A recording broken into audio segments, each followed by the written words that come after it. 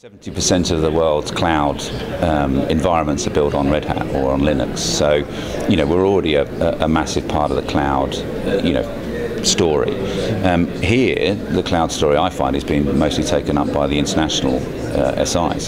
So that story is what almost 100% cloud story today, and we're in that discussion with them, and they're taking that to market. I think on a local level, local partner level, it's a learning process for them, and I think, like you said, they're 1 foot in the cloud, 4 feet out of into the proprietary side of things. But we have a big uptake on partner enablement, people's education of what the cloud side means. So I think that process will catch up, but it's certainly the international companies at the moment that are taking that to market.